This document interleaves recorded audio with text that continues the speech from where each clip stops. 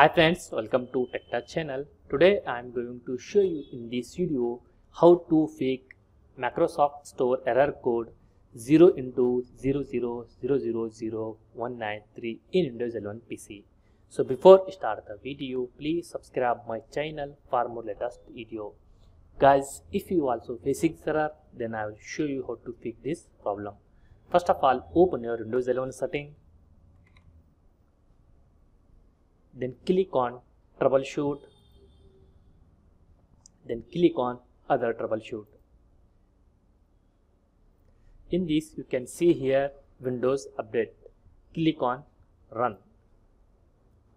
It will take some time. After completion, close this window. Again open your Windows 11 setting. Select here apps.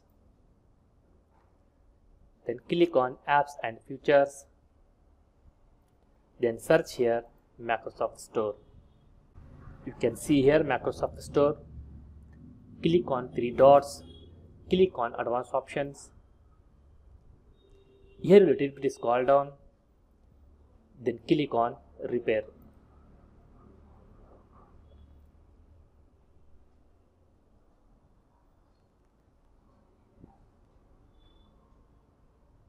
After completion, click on reset.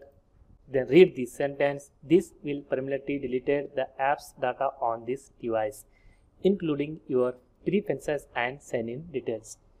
Then click on reset. After doing this, close this window. Open your File Explorer.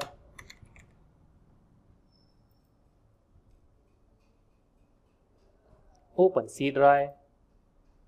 Then open users. Open your user folder. Then open app data. In this, right click on local folder. Then click on properties. Under properties, click here security. Then select here user. Then click on edit. In this, select all this option.